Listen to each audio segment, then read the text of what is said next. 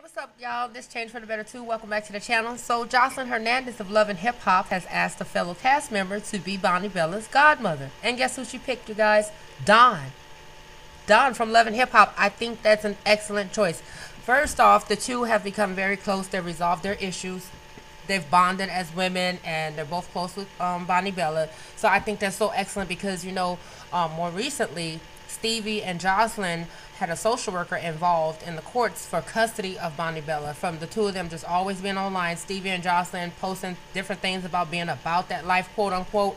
So I think that this is excellent that Dawn has been chosen to be the godmother and has accepted to be the godmother per VH1.com.